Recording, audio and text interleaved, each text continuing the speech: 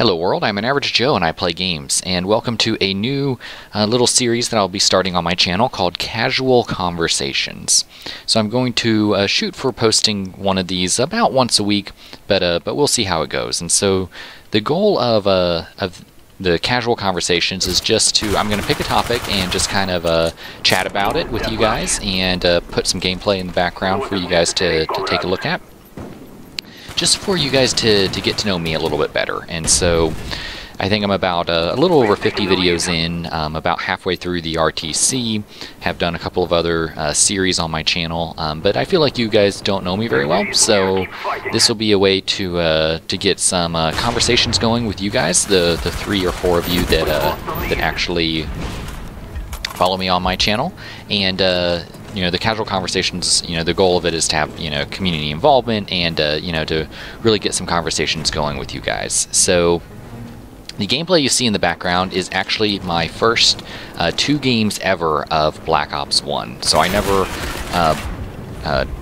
bought Black Ops 1 when it was first out, and so I went to GameStop the other night and picked it up and figured I'd pop it in and try to get a little bit of gameplay. So you see me kind of adjusting my sensitivity and my look conversion and all that good stuff, and running just the default classes. And I already know some of the maps because, you know, I've watched other YouTubers, RTCs and things like that. So if it seems like I know my way around the maps a little bit, that's just from what I picked up from watching other people. And unfortunately, so this first game we get dropped in towards the end, just to pick up 2 quick kills, and then the game's over. I fast forwarded through the lobby waiting, and then we'll get dropped into another game. Unfortunately, the second game we go on a little tear, but then we lose connection to host and the game ends prematurely, which is a little unfortunate, but that's the way it goes sometimes. So what I was thinking about talking with you guys for this particular casual conversation is, what is the first video game that you really remember getting into hardcore? Like, you know, what was that video game that, you know, maybe not necessarily the first one that you played, but the first one that you really played it to the end and really tried to, you know, explore, you know, every bit there was in the game, and, you know, maybe you're a completionist and you know, aim for that 100%. So probably the first video game that I ever played was either the original Super Mario or Galaga.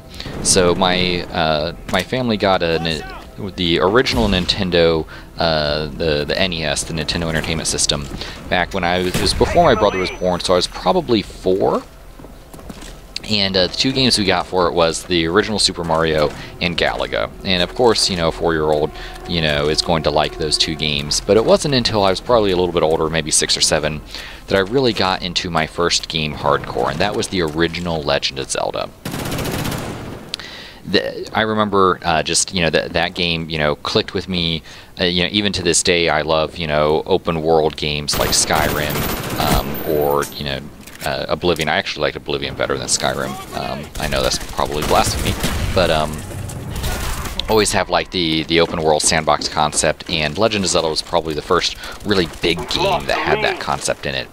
And you know, what really drove it for me was all the secrets that you could unlock in that game. Just I remember running around and you know, picking up those little blue bombs, and, you know, literally every single square of every single mountain dropping a bomb, hoping that that it would blow up and, you know, reveal some sort of, you know, secret cave or something like that. And same thing, I think there was a candle or something that you could get that you could, you know, burn trees with and do the same thing. And I remember running around and trying to, you know, do the little candle on all the trees to see if, you know, it would open up a secret or a new passage or a new dungeon or something. I don't think I ever completed the game, to be honest with you. You know, being, you know, 6 or 7.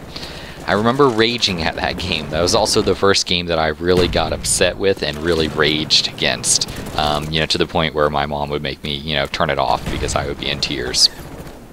I remember the thing that, and I'm sure I raged at a lot of things in that game, but I think the one that I remember raging against is those you guys remember those hands that would grab you and take you back to the beginning of the dungeon? You know, it was always like the room right before the final boss, and those hands would pop up and then grab Link and then, you know, suck him through the floor, and then you'd end up back at the beginning of the dungeon. I remember little, you know, 6 or 7-year-old Joe just, you know, raging against that, and whenever that would happen, I'd throw the controller, and, you know, tears would ensue, and then my mom would make me get off. So, so I'm wondering, you know, for you guys, what was that game that you first really connected with? That you first had that connection, that you know, felt so vested that, you know, when something didn't go your way, you raged against, or, you know, you felt that sense of pride or accomplishment? Because that's what it was for me. You know, being in the early 90s, you know, the internet literally had not been invented yet, and so, I mean, in today's world that seems crazy, but it's true. There was a day where you could not look up when you got stuck on a particular spot in a game. You could not look it up on your smartphone to try to, you know, get through it. And so, you know, there wasn't a whole lot of guidance on, you know, how to get through the game. And, you know, a non-linear game like Legend of Zelda, that's what, you know, really drove it. You know, you'd go to school every day, and, you know, on the bus, or, you know, at recess, you know, you talk to your buddies about it, and, hey, you know what I found, you know, and some of them, of course, you know, little 6 or 7-year-olds, you know, they're gonna lie. And so, you know, I can't tell you how many times I would just wander around trying to blow stuff up, or, you know, looking for, you know, some dungeon or something, you know, some rumor or innuendo that some 6-year-old told me on the playground, and, you know, spend hours and hours trying to find it. So, you know, that's what really kind of drove it for me. And even to this day, you know, when like a new Elder Scrolls game comes out, I do not look at any of the guides. I will always play through every quest by myself, you know, without looking at, you know, kind of the min-max way of you know, optimizing that quest, just to get that sense of discovery and exploration. And then what I'll actually do, because I don't have time to, you know, being married with 2 kids, full-time job, I don't have time to, you know, have multiple characters to play through the game multiple times. So what I'll actually do before every quest is I'll save it, play through it by myself, and then look it up on, you know, unofficial Elder Scrolls pages, or some of the other wikis out there, and see what's kind of the optimal way to play through that quest. And then I'll, if I did not play through it the optimal way to get, you know, the best gear or something like that, I will actually revert back to my save and then play through the quest again, kind of you know, in more of a completionist, you know, playthrough. So, you know, that kind of works for me, but you know, that's the way that I had it, or, you know, that's the way that I would play when I was a little kid too. You know, was just to, you know, always strive to max it out. I remember I used to hate spending my money, my rupees, in The Legend of Zelda.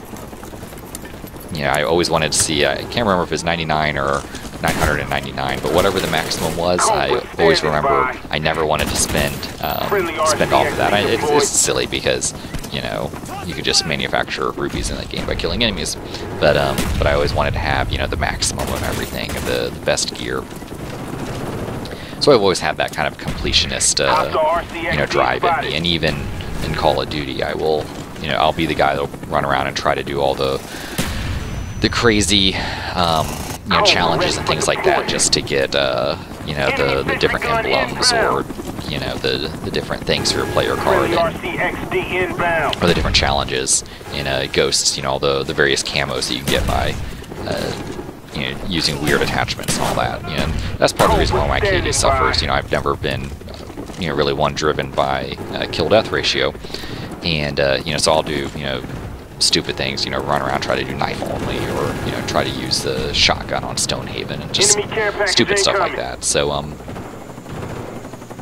but here the gameplay is about to wind down. I keep on trying to call in my chopper. I guess in Black Ops 1, you can't queue up choppers like you can in some of the later Call of Duties, so I was blocked for most of the game by my teammates, but It is, I think, in about another 30 seconds or so, the host will time out. So I'm gonna probably let you guys go here and let you finish out the gameplay, and post down in the comments below what your favorite game was. You know, kind of growing up, or that first game that you really got into. Was it an FPS like Call of Duty?